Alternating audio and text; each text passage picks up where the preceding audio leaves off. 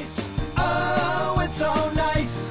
Shake it up once, shake it up twice. Cook it and eat it 'cause it tastes so nice. Rice. There are so many reasons to celebrate this grain. Rice is one of the most versatile foods and is used in many different cuisines. Some of the most notable dishes using rice are Mexican rice, fried rice, sushi, jambalaya, paella, and in other countries such as Cuba and many Asian countries, people eat very flavorful recipes over white rice. My favorite time I have rice is when I get to have sushi. I totally didn't use this as an excuse to get sushi.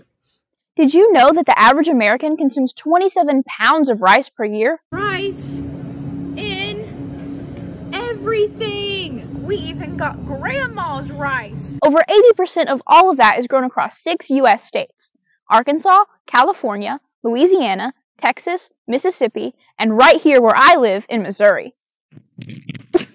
It's all harvested now, but during the spring and summer months, this field that is right outside my house is filled with growing rice. All of that was taken to a nearby rice factory. Let's head over there, shall we?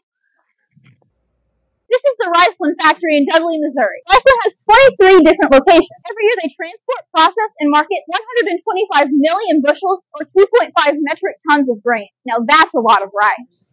We signed up close to 15,000 acres this year at our location. There's so much involved in farming. If it's too wet, they can't get in the field to plant the rice. If it's too dry, they have to flood the fields. Rice is complicated to produce. It takes people to farm the rice, to actually grow the crop and process it and get it to the people that want to eat it. All those people make a living. Over half the world's population eats rice every day. It's their main staple for food. Technology is moving faster than we can utilize it. So a lot of the things we're using may have been developed several years ago, and it's just now getting into the agricultural area. The trucks have changed as far as like hopper bottom trucks, and then the other ones are the end dumps. They have to raise the trucks up in order to dump the rice out. I would encourage others to work in this field. You learn so much. There's so much involved. It's benefited me. It's made me happy. Everybody should be involved in agriculture or want to be involved in agriculture so they know where their food comes from. One more question for you. Do you have rice? Do you have rice? I got rice. Even Gordon Ramsay got rice, baby. If all of this wasn't enough to love rice, it's also gluten-free and non-GMO. The FDA does not classify rice as a significant food allergen, so almost anyone can eat rice. It's also a great source of vitamins, minerals, and other nutrients that our bodies need to thrive.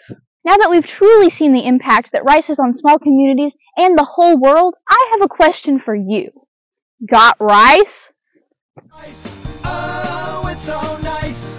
Shake it up once, shake it up twice.